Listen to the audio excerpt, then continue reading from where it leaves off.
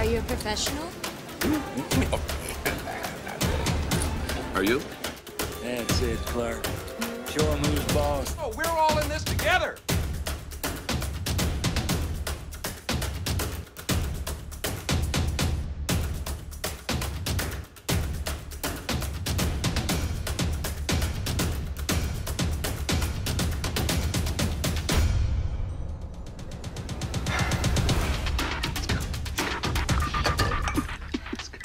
Hey, what's up everybody? Welcome back to the Mr. Clark Griswold YouTube channel.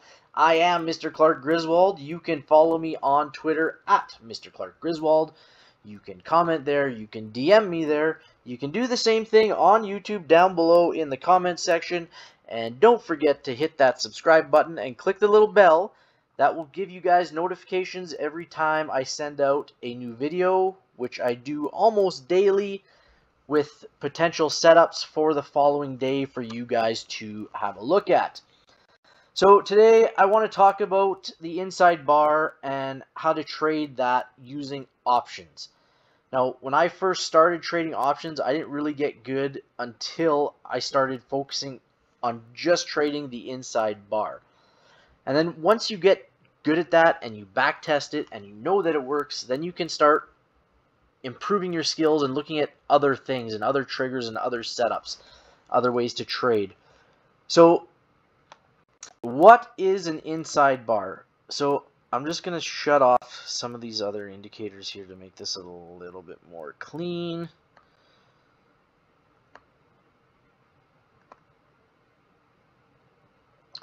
So an inside bar, we're looking at SPY right now. It's a S&P 500 ETF, SPY, and we're backdated to November 11th, 2021. So if we look at what an inside bar is, and what we're saying is that on November 11th, this is a daily chart, so on that day, we did not go higher than the previous day's bar candle, and we didn't go lower than the previous day's candle. We stayed and we traded within the range of the previous day's candle. That is an inside bar. When we're looking at the Strat or trading with the Strat, it's called a 1 bar. Inside bar, 1 bar, it's the same thing.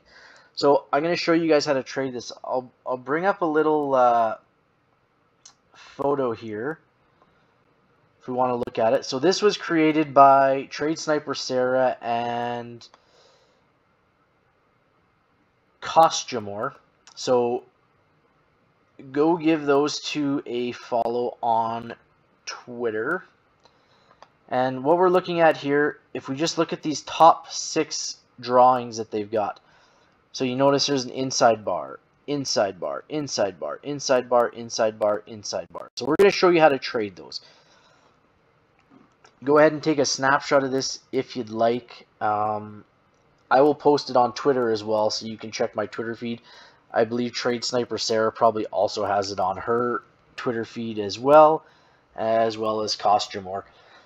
But let's show you guys how to trade these things. So on SPY, what we're going to want to do is set our triggers. So our triggers are going to be at the high of the candle that traded on November 11th and the low. So we have those triggers in place. And the other thing that we should do is set our targets. So our target for the high side would be here. Our target for the low side, if it goes down, would be to that range there. And if we want to go a little further, we can hit, we can put in second targets here and second targets down below. So basically, our targets just set up at the previous day's high. Here, here, the next one would be here, the next one would be here. Same thing if we're going down in the opposite direction. Here, at this candle here, then this candle here, and so on and so forth. I don't care if you guys take profits. I would rather you guys go green and make 10% than lose on a trade. But try and hit those targets. If you're nervous, take your profit. Base hits, base hits, base hits. There's way too many times people are always trying to hit home runs, and that's when you'll fail as a trader. When you're trying to hit those 100, 150, 200, 300, 400 percenters every time, it just doesn't happen all the time. So if you take 20%, 30%, 40%, 20%, 30%, if you can do those base hits over and over and over again, you will be successful day trading or swing trading or whatever you decide to do. So we're looking at this on a daily chart. I'm going to hop down to the 3-minute chart so we can replay this and see how it plays out. I don't know how it's going to play out. So let's take a look. So if we play this on the 3-minute, we're going to start. We open. And right away we open way up here. Okay, but we haven't crossed any of our triggers yet. We haven't touched them. Next 3-minute bar, we're going down. Next 3-minute bar, we're going down. And then we hang out. We're chopping around for on 3-minute bars, chopping around.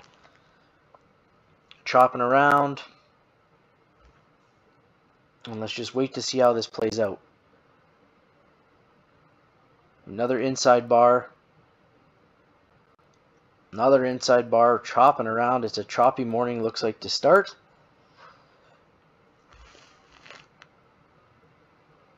And we'll just keep watching. And again, we don't have to do anything. If it doesn't hit those triggers, these 2 pink lines, then we don't need to be in the trade.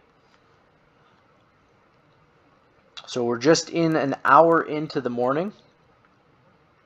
And look, you can see we start to trend upwards here. And there it is. So this is our first point where we trigger into the high side into calls. So you can set this up, guys, as automated orders, and you don't need to watch this. You can set up automated orders to buy in at that 465.32 or 33, wherever you want to buy in. But you can set up an automated order. You can put in your stop losses, and then you can put in your profits. So once it hits a certain target, you're done, you're out. You didn't even look at the screen. So let's just see how this plays out again. I'll narrow this down a bit, and let's see if we can hit some of our, if we hit our triggers. So up.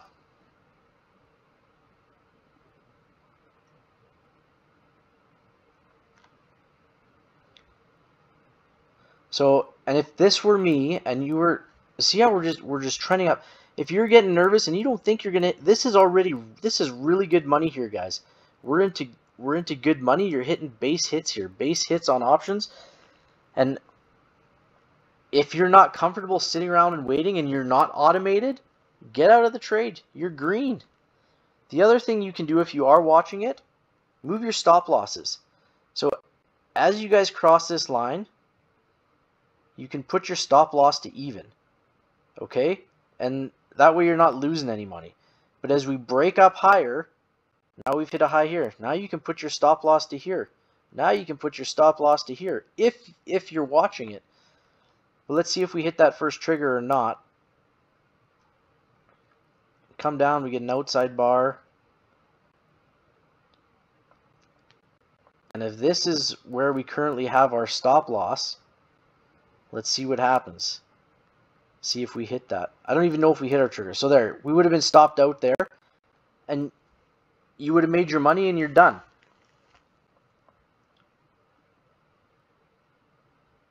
So this just tags the line. You see that? Right there, we just tagged that 467.37, and you hit your first trigger. And so let's see how the rest of this day plays out. I'm just going to speed it up here. So we hit the trigger once. coming through, coming through, coming through.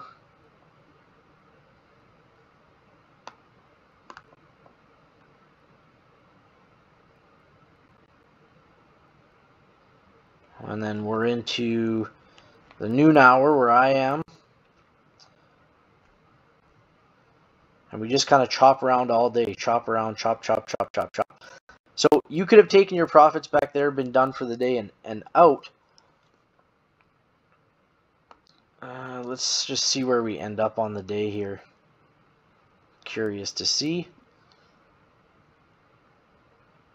And there, we finally crossed that trigger at right at the end of the day. So that took all day to overtake that trigger. As I said before, me personally, I don't know if I would have waited for it to hit that trigger. I would have moved my stop loss up as I showed you guys, and I would have been out of that trade. So this is what it looks like on the daily chart. We were in here, and my stop loss when I had it would have been somewhere in this 467 range. That's 1-to-1. One full bar up as a winner. That's good money, and it's good money on options. And that's the easiest way to trade options. You cross that trigger and you go. And we hit targets and we're away. So if we speed this up, I think there was one more play here.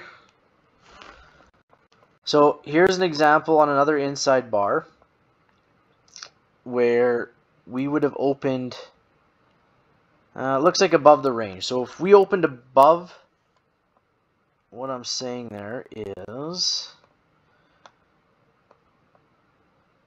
this was the high of the previous day, this top of this wick on this inside bar. We opened up above that wick, so there was a gap. I wouldn't have played this trigger then. There's other ways to play that with the gaps. We're not going to go over that today. But even if we go back here and look, same thing. This inside bar here on November 8th, we opened up. We went as high as this green bar, and then we came down for wicked good money. You just would have made a killing on this one if you played that inside bar. And it's not even the daily time frame that you have to play. Excuse me. We can go to the weekly chart as well, and you can play these on the weekly. Same thing. Here, up, hit the target, which is the top of this wick. Good money. We're into November. I'm gonna close out of the replay here. And so now we're back to this. I'm gonna get rid of these lines.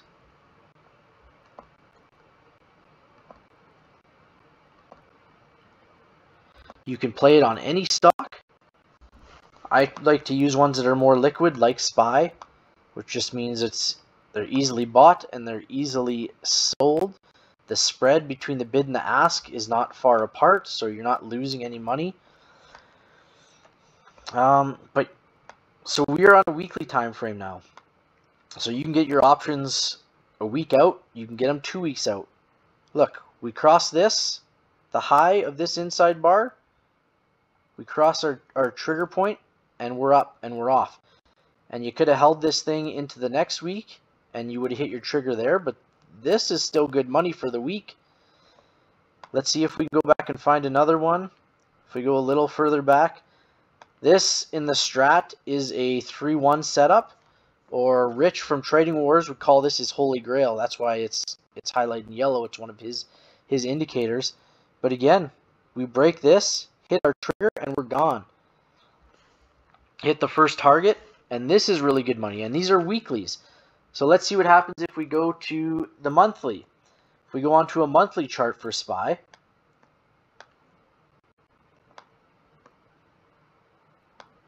I'm far out here. There we go. If we go on to the monthly chart for SPY, and let's see if we can find some inside bars. There's plenty of outside bars here. I'm going to talk about the outside bars in a separate video for you guys. But let's get used to, if you're not used to trading inside bars, let's get used to trading them. And practice using them. And back test. Go back and look on previous inside bars on different stocks and different ETFs that you guys want and follow them. So if we look, we're now on a monthly chart. 3-1 setup. We have an inside bar. And look, we cross, hit the first target, and we're gone. You want to hold this thing for 2 months, 3 months, 4 months, 5 months, 6 months? You want to get a leap? That's an option that's far out of your end date, and you're making a killing on these things. So inside bars, look at them, back test them. Here's another one on the monthly. Break the high, gone. Let's see if we can find another one on the monthly. Here, break the high, gone. Inside bar, break the low, we're gone. Like, they're fairly consistent if you want to play these and make money. Hit it. We didn't hit targets, but you would have made profits. It went from 257.78 all the way down to 254.49. On options, that's big money. Inside bar, break the top of this wick, we're gone. How about the quarterly? Let's take a look at the quarterly and see what we have on inside bars here. So this is each one of these bars represents 3 months. Inside bar, we break it, we're gone. Inside bar, break it, we're gone. Inside bar, break it, we're gone. How about on the yearly? Let's go on to a 12-month chart for SPY. See if we can't find an inside bar. Here we go.